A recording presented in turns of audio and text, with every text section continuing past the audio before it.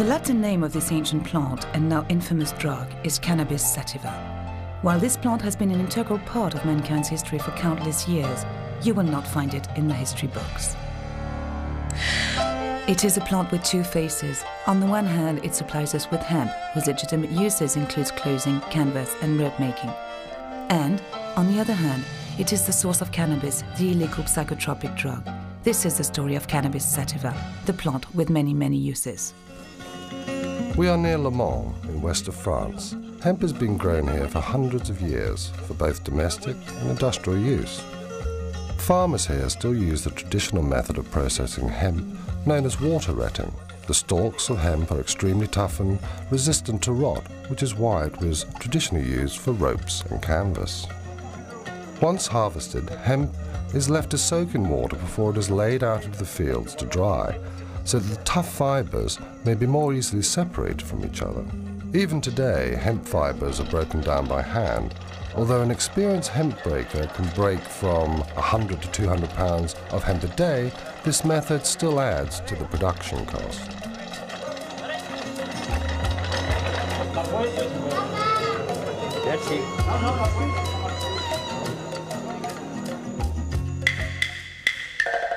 Cannabis sativa is one of the most ancient plants cultivated by mankind.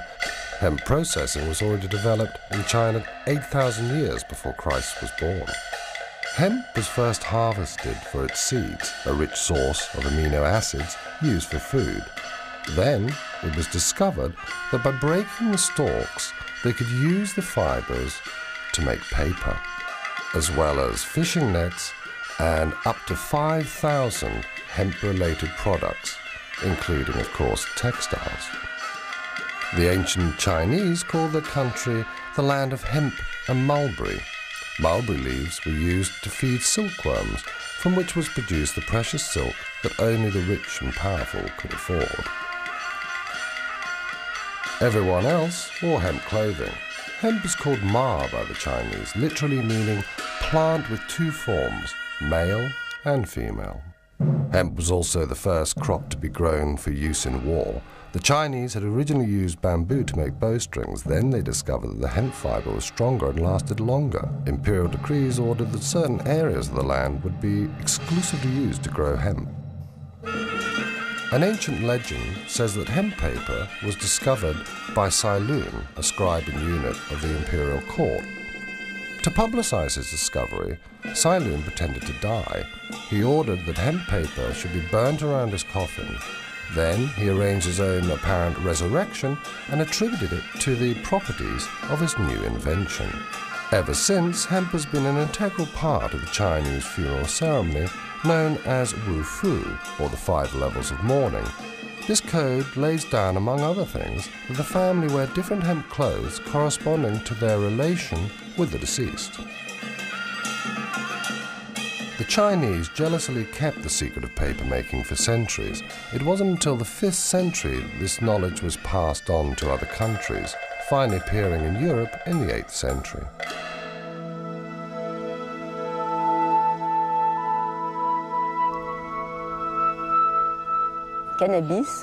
The word cannabis comes from the Babylonian canna, meaning cane or stalk, bis meaning twice, with 2 forms or sexes, cannabis.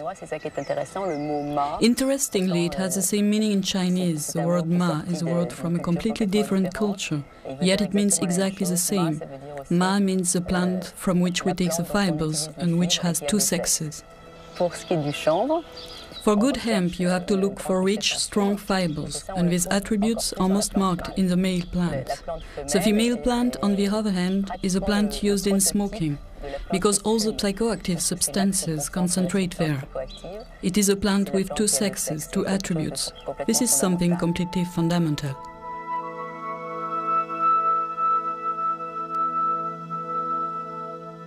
Cannabis has been used medically since the year 2800 BC, when Emperor Shen Nung founded the science of Chinese medicine.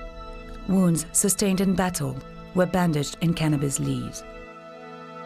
Today, doctors across the whole world are asking for the right to use cannabis as a treatment for pain, especially for cancer and AIDS.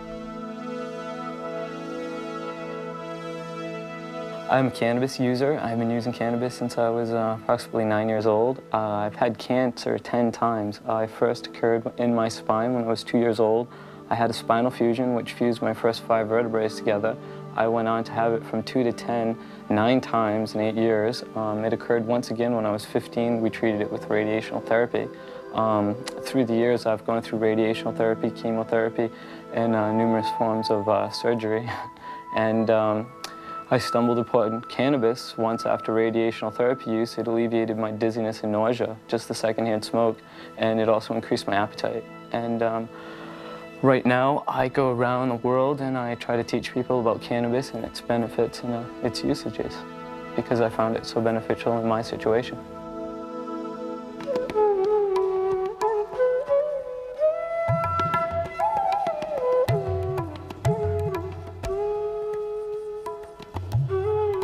Cannabis was also grown in the foothills of the Indian continent, today's Kazakhstan, Pakistan, Nepal and Kashmir.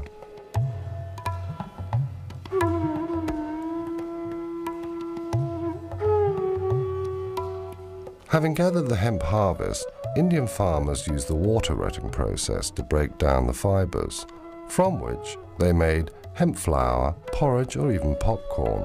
The seeds were also used for food and to make unsaturated oil.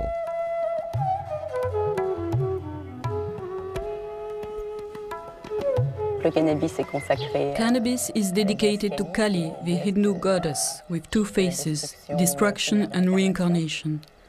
So cannabis has been completely integrated in religious life on the Indian continent.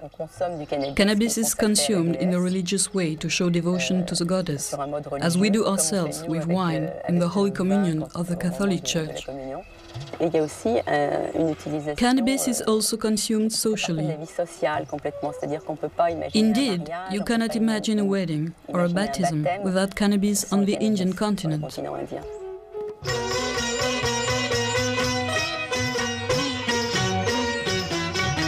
Hey man, try some of this. It's absolutely dynamite. Oh yeah?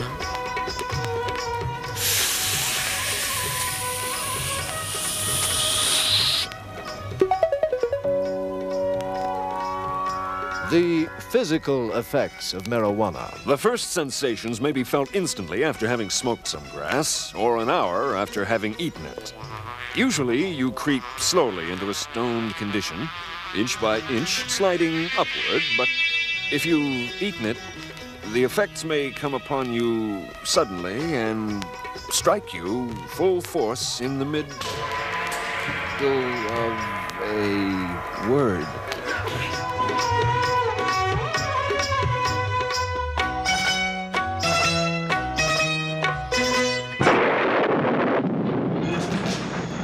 In the 3rd century AD, the Roman Emperor Gallian encouraged cannabis use, which he thought would make his people happy.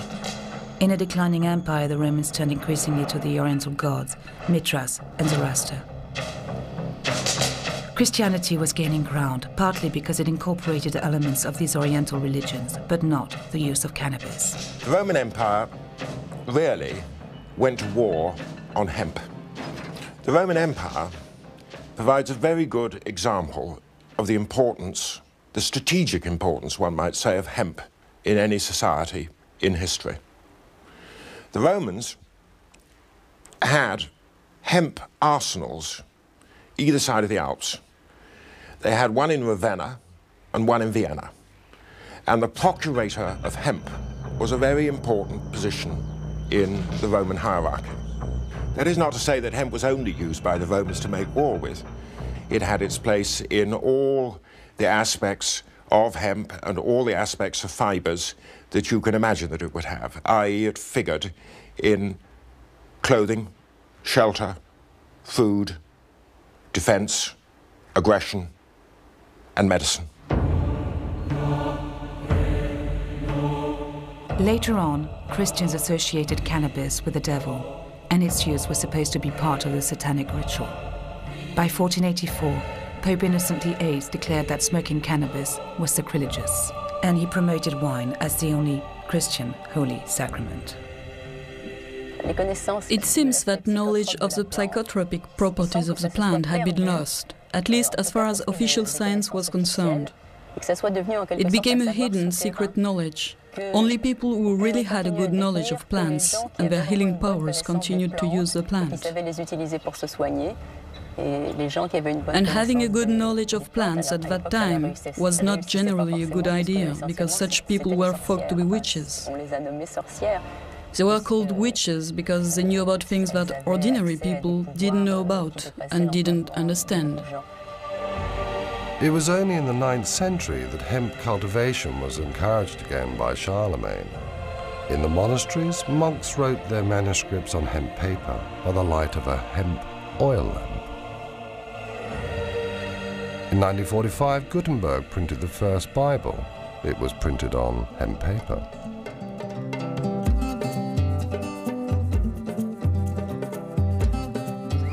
Here we go. Viva la mota! What does that mean? Long live pot.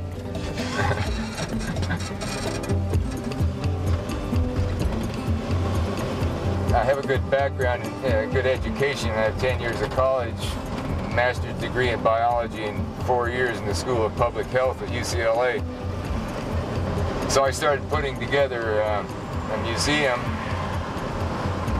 Slowly people started giving me things they thought were hemp, and I looked around and found things that were historical.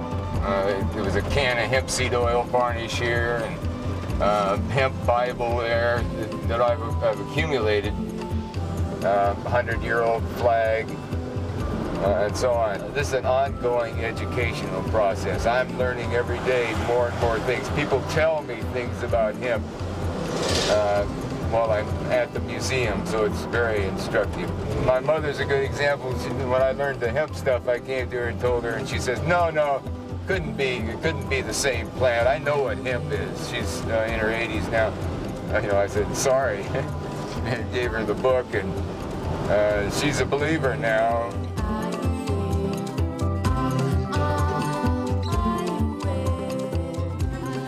In the 16th century in France, François Rabelais, a doctor and writer, wrote surreptitiously about cannabis in his famous book, Gargantua and Pantagruel.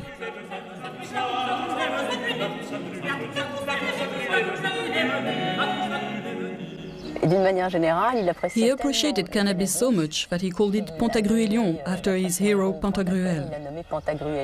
Cannabis, for Rabelais, is Pantagruelion. And this plant has such wonderful properties, as he said, that if plants were to choose a king, in his words, a king of the woods, they would have chosen cannabis to be the queen of plants. Le cannabis, comme la reine des plantes.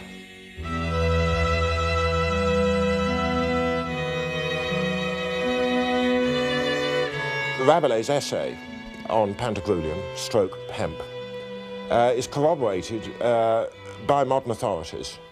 In particular, I could cite a noted French historian called Pierre Goubert. He was quite convinced that the marked increase in prosperity in the late 16th and 17th century in Western France was due, not exclusively, but primarily to the organisation of the hemp and flax industries. We may remember that at the end of the 15th century, Spain was the mistress of the Indies. And it was, according to Goubert, the organisation of the hemp and flax industries and their sale to Spain, their trade with Spain, that led to the rise in births, in marriages, into a general level of both population and prosperity at that time in France.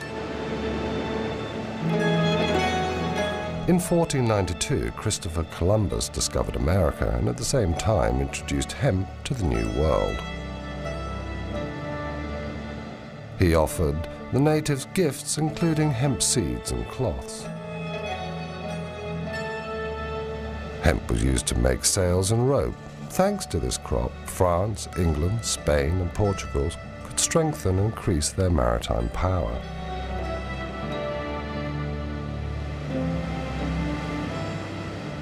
In 1620, the Mayflower brought the Pilgrims to conquer America. In the hold, it also brought hemp seeds. 100 years later, the first drafts of the American Constitution were written on hemp paper. The same paper was used in 1776 for the Declaration of Independence. Cannabis seeds were now also brought into America by the African slaves.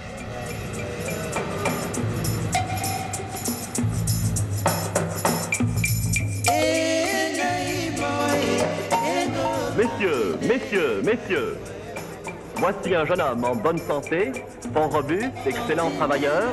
400 piastres. 500 piastres. 600 piastres. The Africans were captured in their own country to be used as slaves in America. They arrived without clothes and were given rough hemp clothes to wear. That was a traditional prison uniform.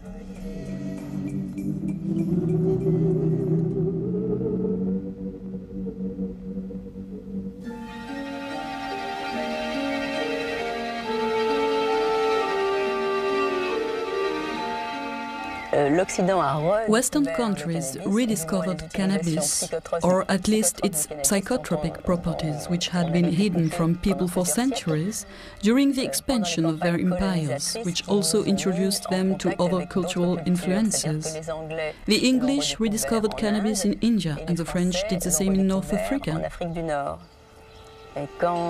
When Bonaparte launched his Egyptian campaign, the soldiers brought back home many souvenirs, including hashish. The modern history of hashish in France goes back to Napoleon's Egyptian campaign. Bonaparte was almost assassinated by an Egyptian who had taken hashish. That's how our relation with cannabis started, because straight away Napoleon banned cannabis in Egypt.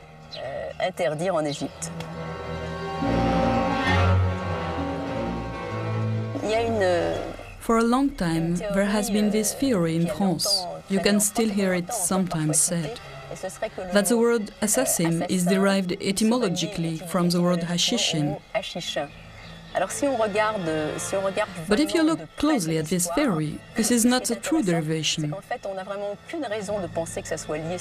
Nevertheless, it has been used to discredit cannabis. What is interesting is that you can find the idea again behind the climbing myth. The West has often made such mental contortions in order to prove the real danger of cannabis.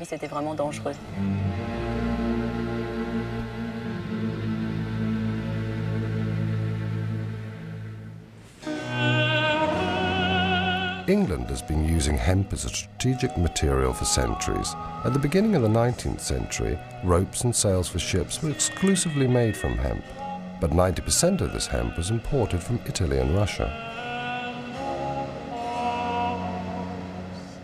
The United Kingdom was seriously worried about maintaining its hemp supplies during the expansion of the Napoleonic Empire. King George III of England decided to increase the cultivation of hemp and to develop its production in the seaports along the south coast of Britain.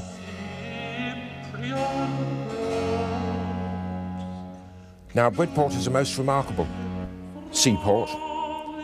It has been making, growing, manufacturing hemp, flax, sailcloth, ropes, twines, nets of every conceivable description since time out of mind.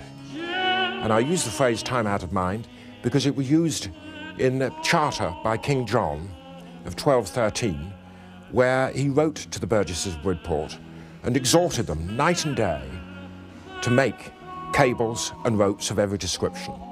There were frequent wars with France, certainly from early medieval times, until, of course, Napoleonic Wars. And Bridport took part in that span of history. In 1803, the British Navy organised a blockade against France. Napoleon counteracted by signing an agreement with the Tsar Alexander I.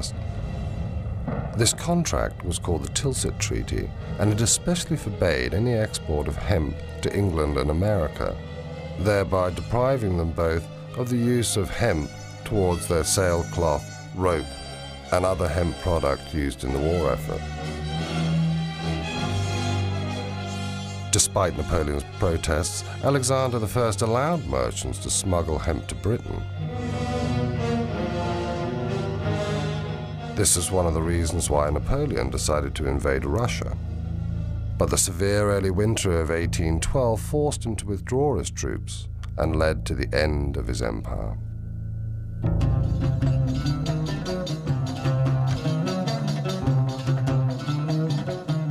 In the early 19th century, in Europe, the mysterious East became the latest rage, as did cannabis smoking. The Oriental wave influenced styles of interior decoration, clothing, and travel abroad.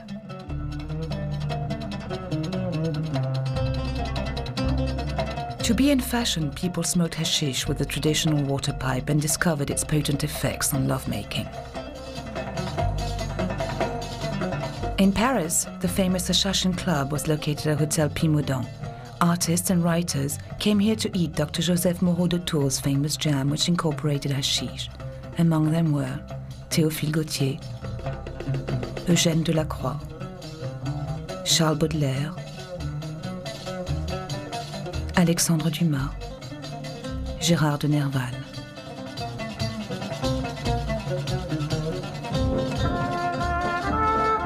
Queen Victoria also used hashish. She used tincture of cannabis, a popular method for alleviating period pains. She was also prescribed morphine or laudanum, another popular remedy for many complaints.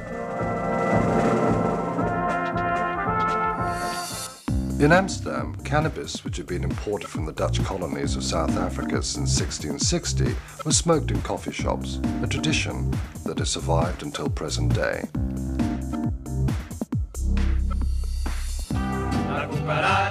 At the end of the 19th century, Indian migrants brought cannabis into Mexico, where it was named marijuana, and then became the symbol of Pancho Villa's rebellion with the song La Cucaracha.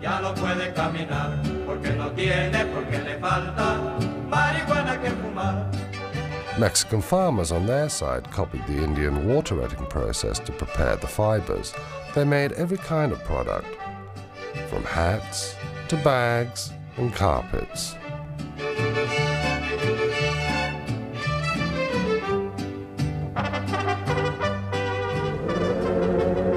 Marijuana traveled from Mexico to the southern states of America. Black people working in the cotton plantations smoked it to try and soften their harsh lives, which were aggravated by the economic aftermath of the Civil War. Marijuana fever hit the suburbs of Louisville through Dixieland jazz and swing.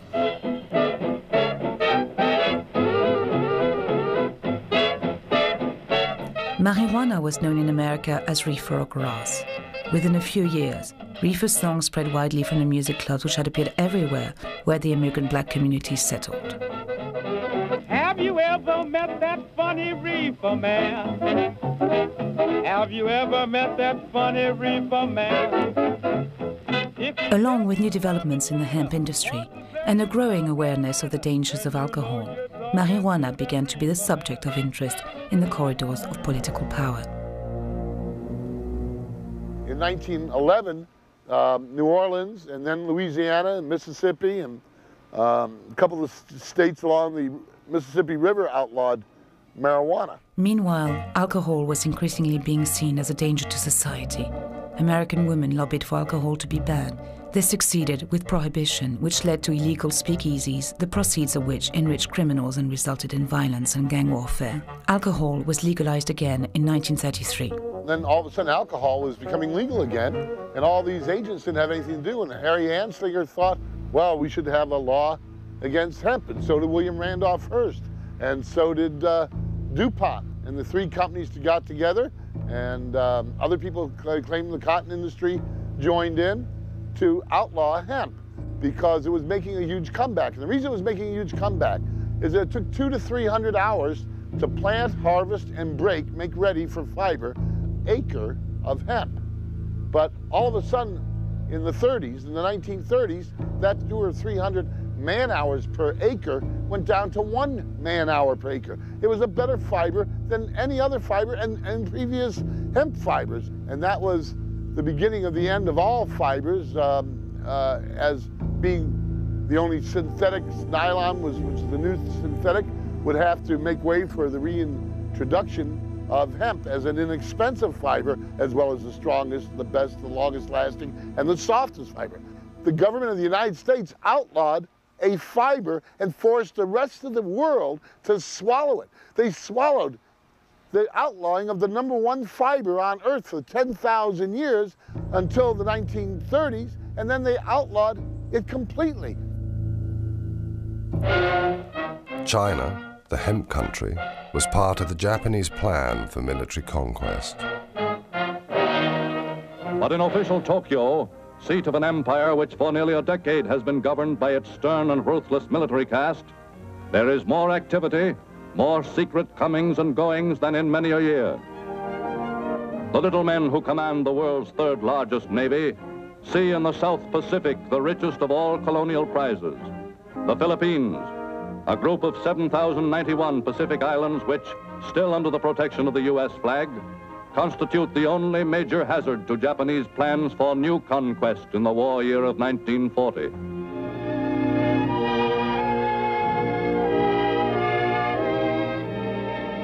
Already one important island industry, the growing and processing of Manila hemp, is almost entirely under Japanese control.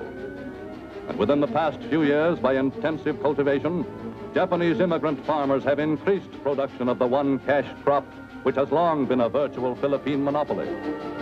The invasion of the two big hemp-producing countries, China and Philippines, was the start of hemp rationing. Hitler was also aware of the strategic importance of hemp, which was used in the making of canvas and ropes, both of which were an essential part of his war effort. In 1941, when the German army invaded Russia, it blocked Britain's supply of Russian hemp. Germany managed to develop her own hemp production, but the cultivation of this fiber, which had become so necessary in wartime, was still banned in Great Britain.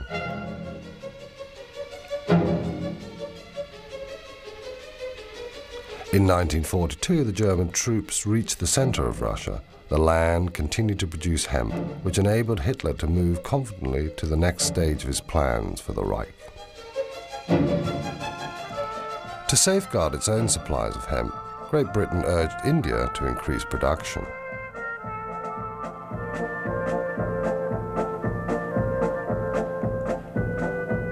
Meanwhile, war was spreading to Japan. Within little more than a year, Japan, successfully employing once again the deceit and treachery which had so well served her in the past, had taken the final desperate plunge. When Japan bombed Pearl Harbor, forcing the United States of America to declare war, Americans realized they were cut off from their hemp supplies. The U.S. Navy was totally dependent upon hemp for rot-resistant ropes for their ships and for many other components.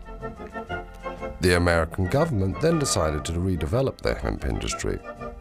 Marijuana was legalized again and farmers received seeds. A propaganda film called Hemp for Victory was then made to encourage this war effort.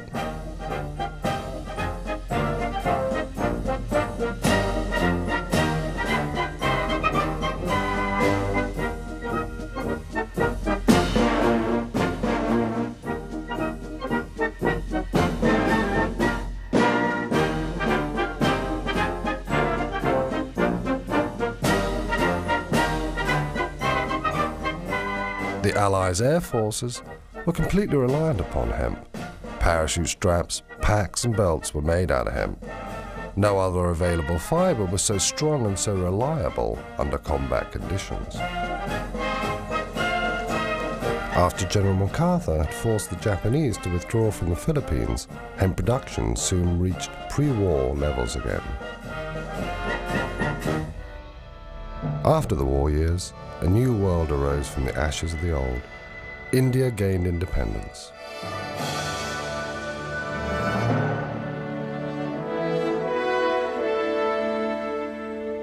Thanks to automation, India doubled its hemp production and increased its exports to America and the rest of the world.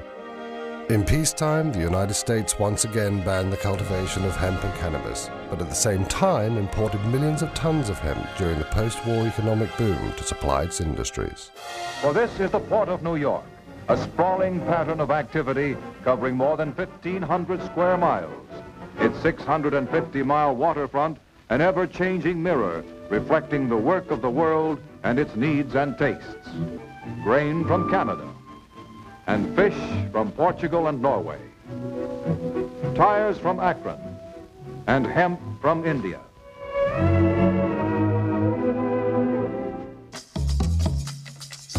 During the post-war years in France, hemp growing and processing went through a revitalized industrial revolution.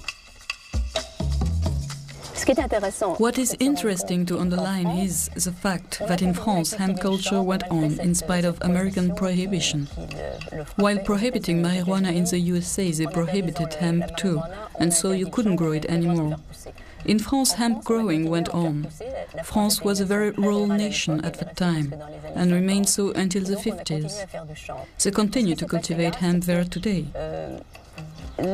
What happened was that synthetic fibers went on to become a huge development.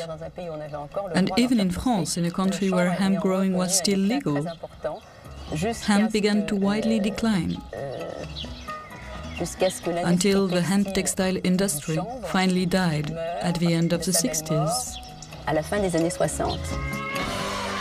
In the 60s, hippies began a worldwide movement calling for the legalization of cannabis. English and American rock stars encouraged people to smoke it. The Beatles, led by John Lennon, turned England on by singing openly pro-cannabis lyrics.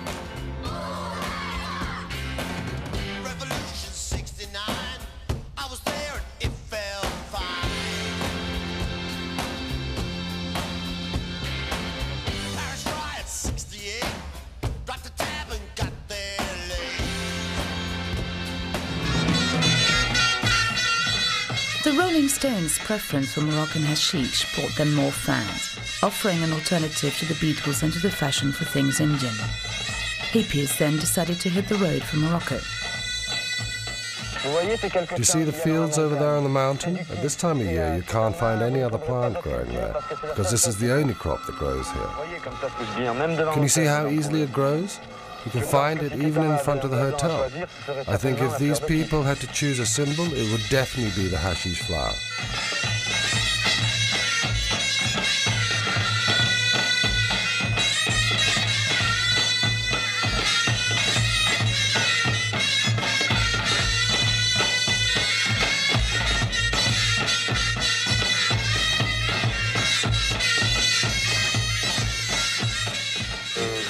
I think they grow here at least 10 tons of hashish a year, so there must be other people than hippies who buy it. In Jamaica, the Rastafarian religion advocated smoking cannabis. They called it ganja. Herb is the sacrament of the Rastafari Church, and basically through studying the Bible, we understand that it's there for the healing of the nation. In other words, it can nourish the mind just as food nourishes the body. It's like a key that can open certain aspects of your mind. And the brain needs feeding just as the rest of your body does. But for me personally, it seems to tune you into a certain wavelength that you can't reach without it. Although I do understand that through certain meditations, one can achieve these heights without smoking herb or taking any other drugs. But in the 20th century, I personally don't have the time, so it's like a shortcut to get to this place to help you be creative. And another thing I find really interesting about weed is how through the smoking of it or the trying to acquire it, it brings together people of different classes, backgrounds, cultures. And in bringing those people together, there's an exchange of ideas, and through that exchange, other things happen. At the same time, cannabis was legalized in Holland. That's how Ben Dronkers was able to become the first legal producer of marijuana to become a millionaire. Here we find different varieties that me and my colleagues, we tested out by once in a while, looking at the plants and try them out. In that sense, it's a wall where people can always look and go back to and say, this variety had a certain smell or a certain aroma. Quality is very important, and it's the most important factor where we look at. Always people think also about quantities of material you can harvest, and of course it's very difficult to have a balance. You find plants with very large, big buds, and you find plants with smaller buds. But even the plants like this that have a very small bud is one of our basic plants we have for the breeding of many of the strong varieties that you can see on this side. That means that some of the strengths and some of the important potency we always try to bring back in one variety, and that is the variety that people buy in the shop. And that is the importance of good seed. Is like any farmer could know that that's the start, and then you end up with some good materials. The Sensi Seed Bank grows the best marijuana seeds in the world, I think, for many years. Also, we want to make the best hemp seeds from the world, and we're working very hard on that. For that, we made a new company that's called Hempflex, and Hempflex produced in the north of Holland on this moment, last year, 140 hectares of hemp, and coming year we want to go to 1,500 hectares. That is the minimum we want to do, and for sure later on we will have to do more. From that material we have produced last year, we're producing on this moment just the raw fiber and the wood materials. It comes out like that. And from the wood we have the plan to make cat litter, and actually the same things like people want to do in England. It's beautiful wood you can press from it, and also some composites like this pressed from fiber and wood. And very interesting, what I like, one of the things I like myself the most is the isolation material. It smells good, you can make it fireproof, and it's much better than all the glass fiber that is all in these living rooms out there. So hemp is the future.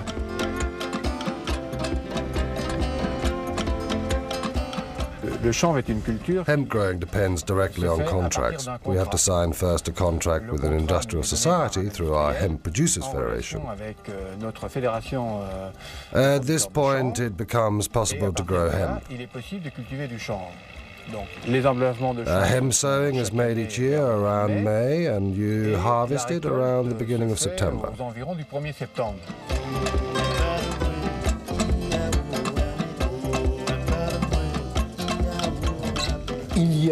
In Le Mans in France, they produce hemp seeds which contains a very low toxical agents level. Hemp legalization is very precise and obliges producers to use varieties which have been tested and contain no drug. They must have not only a strong agricultural potential, but a very low THC rate too.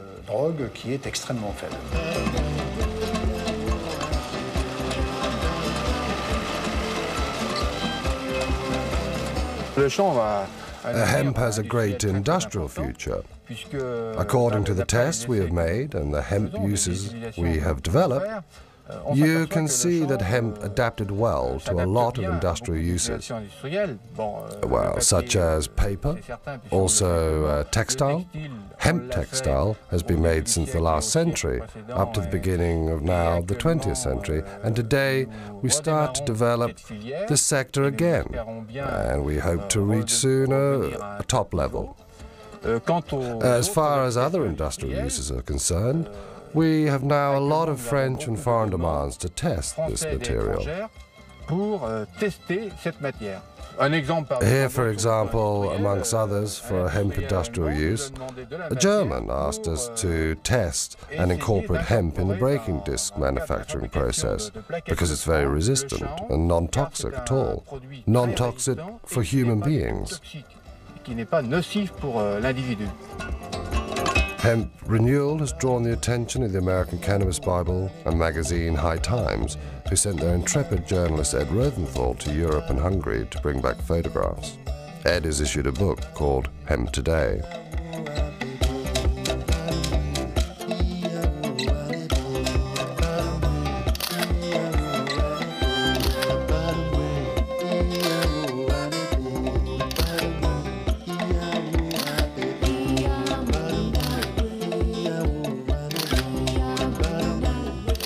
The hemp revolution had grown, and by 1992 the British media announced the first legal hemp harvest for 70 years in England. We're often asked whether people can get high from this, because obviously people see it as being cannabis, marijuana. We prefer to call it hemp. One of the things we had to convince the Home Office before they issued us the license was that we would be able to comply with current European law, which says that you must not grow varieties which have got more than 0.3% THC. Which is the cannabinol in the plant. And obviously we have been able to convince them with our trials in previous years that the varieties are totally safe. They have checked up on these crops, they've sent inspectors around, samples have been taken to check, and you can get no satisfactory effect from smoking any of this crop. Or if you smoke the entire 50-acre field behind me, you would get a very big headache that would do yourself no good at all. At the first International Ecological Festival in Frankfurt, March 1995, the green activists are successfully promoting hemp culture. The International Hemp Association was formed in 1992. We're based in Amsterdam in the Netherlands. And this group was formed primarily to facilitate communication between the various groups, sometimes factions, within the hemp world. We're a non-political organization. We try to be an impartial liaison between all sorts of factions involved with the cannabis world, whether they be involved with medical use, textile use, oilseed use, any of these various uses for hemp. Near the conference, a commercial exhibition shows the possible benefits of hemp and cannabis. Since the legalization of cannabis use in March 1995 in Germany, hemp has become fashionable in the small world of the ecological producers of this country. It's 100% natural cosmetic done of the basis of hemp oil. For example, we make this shampoo. It's a composition with hemp soap and the hair balm that they use it in combination with the shampoo, the best results gives. We have a perfume since more than 1 year in the market, a lip balm, care cream, and the soft soap. A real fashion began with the issue of this book on hemp.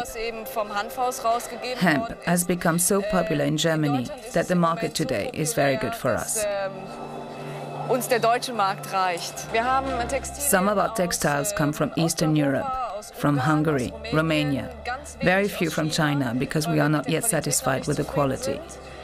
And we have also our own textiles directly produced here in Germany. I hope it will soon be legal to grow hemp in Germany, because a lot of European countries already do it. We still have a very strong bureaucratic system in Germany, and for this reason we are not yet allowed to grow hemp. But I think hemp growing will soon be legalized here too. Ecolution attempts to get more hemp grown, produced, and sold all around the world, and we do that in a variety of ways. Our pride and joy, the project that we take the most satisfaction in, is the development of the first hemp jeans, the first 100% hemp blue jeans since Levi Strauss first made them in the 1860s. Hemp seeds and oil are increasingly used in cooking. In Switzerland, a cookery bestseller includes 22 recipes based on hemp.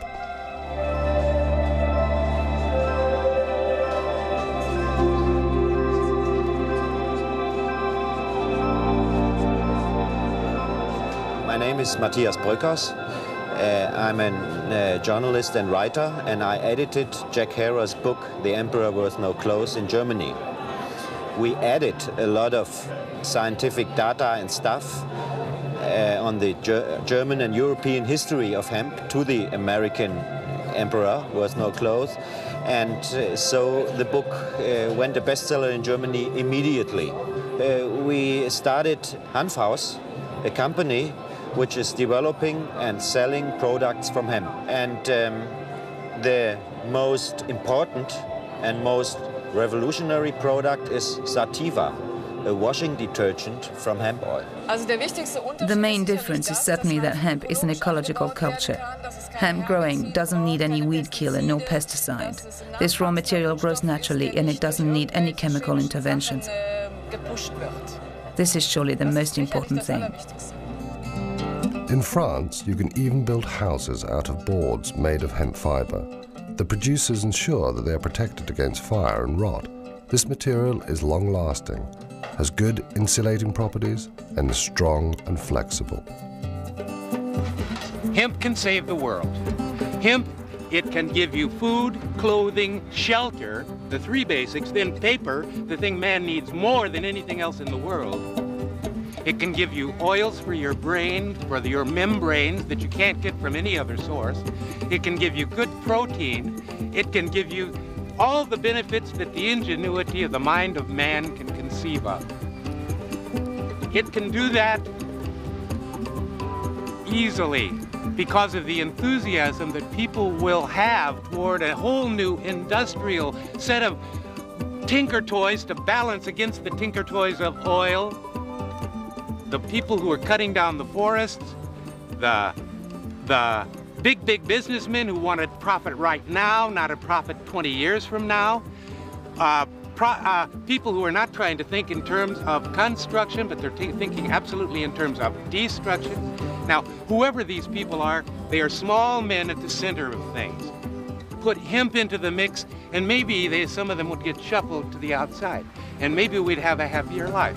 Anyway, as a science fiction writer, I tell you that hemp is an excitement to me because it's like the miracle ingredient, newly discovered but ancient as time, that can solve all the problems.